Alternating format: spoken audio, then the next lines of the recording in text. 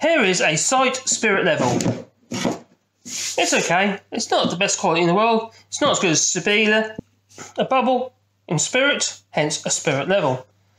So what we do is, if we want to check this level for level, the horizontal plane, we grab a pencil, we run a line along it, mark the ends, and let's just make sure that we actually place the level in exactly the same place as we did when we done the first measurement. We look at the bubble, and if the bubble's like hard over one side or the other, mark it where it is on the actual glass, if you can see it. Okay, I can see that fine. In this case, this table here, or my bench here, is 100% level, and also the bubble is appearing in the middle, so I'm assuming the level's quite good. But to check it, let's say for instance we were on an incline and the bench was like that, we could turn it around, and if it's still in the same position, you know your level's correct.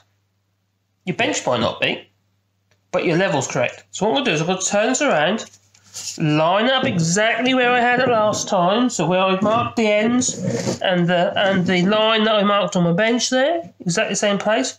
I then check the bubble and to see whether or not it is in exactly the same place, which it is. It is pretty much bang on in between the central marks of the spirit level.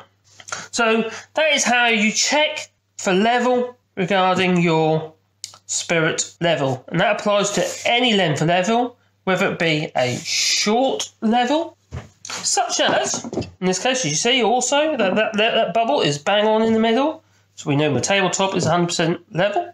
And good job I know, because I work off this. There's also another check we need to do.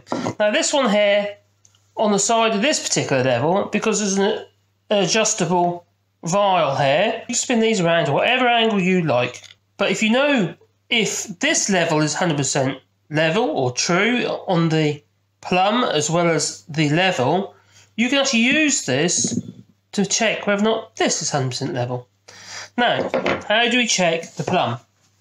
The plumb is provided to us by these bubbles, the 90-degree bubbles, usually on each end of your level, but these ones are on the end. Sometimes you'll have a 45-degree on one end and then the standard plumb on the other.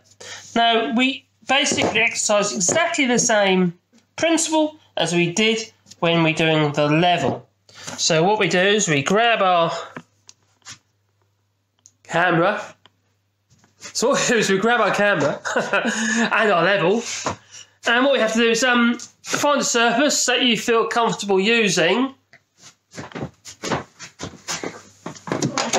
Here we go. This is perfect. Okay, so what I'm going to use for this little test, I'm going to use my table saw, because I know that is most definitely true from top to bottom. It hasn't got a bend in it. What we must do is also make sure there's no bit, because this is a magnetic level, so you could have like screws or nails stuck to it. So what I'm going to do is I'm just going to place that on here like so. Like a visual of the bubble. In this case it is fractionally to the left. I'm just going to mark the bubble. The drywall wall markers are quite good for this job. So then we do the turn in the plumb again, and we check for level again. Now I'm fairly confident now that this level on that bubble is considerably out. So I'm going to write on this bubble, or near the bubble, bad.